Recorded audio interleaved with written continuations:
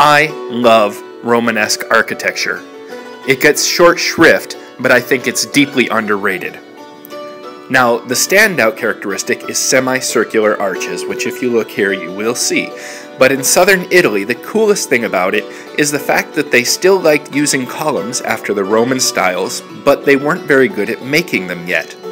In response, they salvaged whatever columns they could find from whatever ruins were nearby, and however mismatched they were, would shove them all up there and make it work. Look at that, it's fluted, it matches nothing else in the church. I love it. It cracks me up.